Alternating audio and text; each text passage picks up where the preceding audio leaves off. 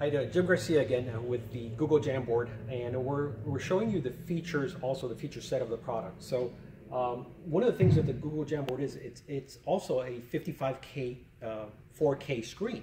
So you can actually use it as a 4K screen. What we have here, we have one of our Instant Show products from BenQ, and what we're going to do is we're going to show you how you can use it as a monitor.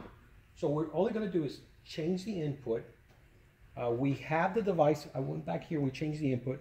We have the BenQ set up. It's indicating we were connected with HDMI, and I'm going to hook it up to, in this case, we have my iPad, and as you can see, it's going to be mirroring what I have on the iPad. So let's say somebody walked into the room, said, I'm not a Google person, but I have my iPad and I want to show something on the screen.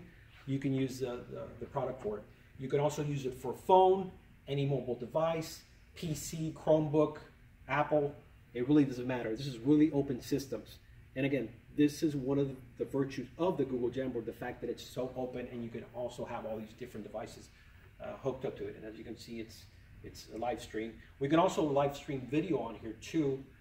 This is just a quick slideshow. As you can see, it's instantaneous, and it's a 4K screen. So, yeah.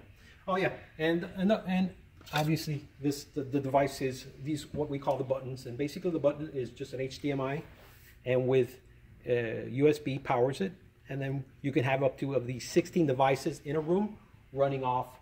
Either it could be the Google Jamboard, it could be a monitor, it could be a projector, it could be any device that has this input device, making collaboration, again, efficiencies, and increases your efficiencies during meetings.